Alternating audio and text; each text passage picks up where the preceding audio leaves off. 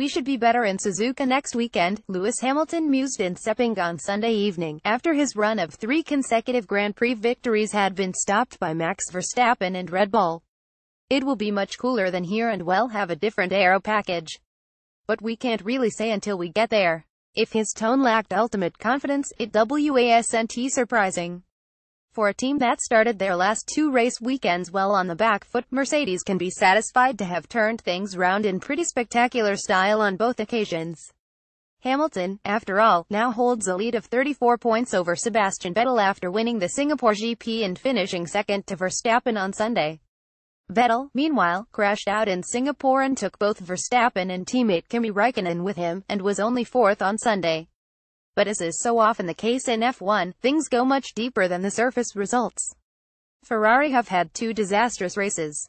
Singapore was an unmitigated fiasco. In Malaysia, the Scuderia were already reeling after the engine problem that befell the German on Saturday, and consigned him to the back of the grid, when just before the start of the race something similar befell Raikkonen, who had only just missed out on pole position and seemed all set to clear off into the distance and score the victory that team appeared to have denied him in Monaco and Hungary in their quest to do the best for Vettel.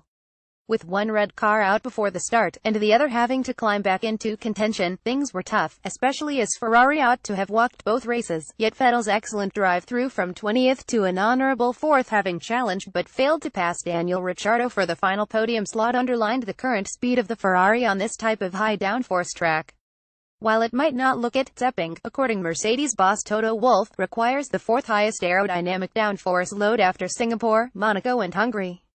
Mercedes pulled off a spectacular recovery from what he called their worst ever Friday. In Russia they were 0.670s off, in Singapore 0.703s, in Monaco 1.153s. Here the gap after the first 2 sessions was 1.416s.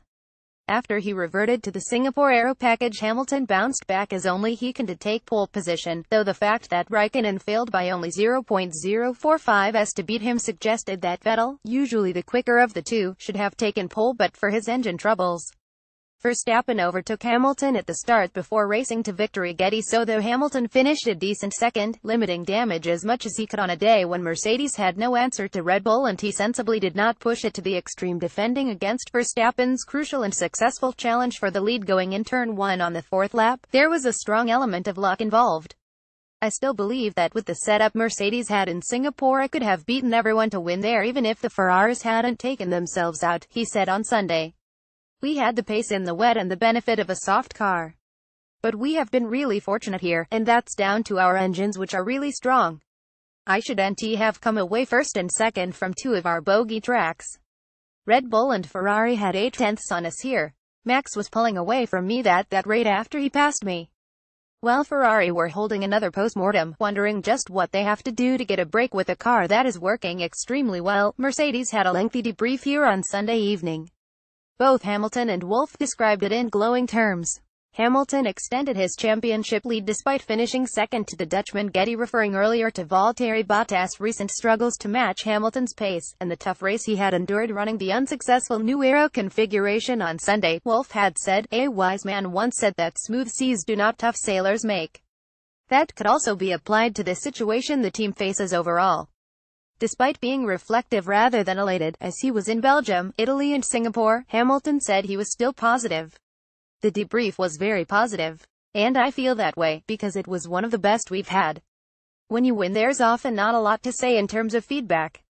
But when you've had a difficult day there are more questions and more detail to go into. My comments and Valtteri's are really important for us. Things happened this weekend that are not acceptable to this level of team." Hamilton now faces challengers from both Ferrari and Red Bull. Getty, "I'm really happy with my performance, and what I got out of the car. And the team are really pumped up to see what they can do to rectify the problems on this car. They'll download all the data and review the aero package and look at all the data points to understand what approach we need for the next race. I've already told them what I feel is the best way to start next weekend, and they'll be analyzing that to see if that's correct. This is engineering at the highest level, just as it is at Ferrari." Despite Hamilton's current advantage, the title battle certainly isn't over yet. And much as the fight is down to the drivers on a Sunday afternoon, it is also down to the engineers prior to that, placing a huge premium on them gaining the maximum understanding of how to set up their cars as they look for clues to potential performance gains and, if necessary, how to minimize their shortcomings on specific upcoming tracks. But now, just to complicate the issue, Red Bull have started to find the sweet spot of their hitherto disappointing RB13. The fact that a third contender has the potential to take points away from them should concern both Ferrari and Mercedes equally as their battle intensifies. More about Lewis Hamilton, Sebastian Vettel Malaysian Grand Prix reuse content.